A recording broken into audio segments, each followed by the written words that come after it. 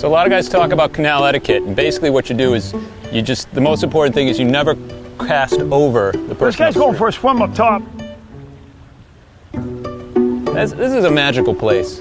A lot of guys in the summertime they'll travel up to the mountains of Maine or New Hampshire for the beautiful splendor, but give me the canal any day. I mean, you don't see things like this anywhere else. Give me the fresh water coming down from the Maritime Academy, being pumped out in the outflow, and just, you know, enjoy it. It's not only discouraged, it's actually illegal, but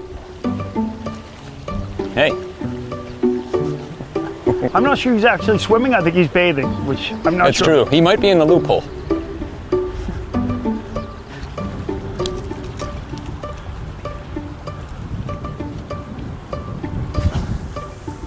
That was an on-purpose swim, right? That was it. I absolutely took his shirt off and everything.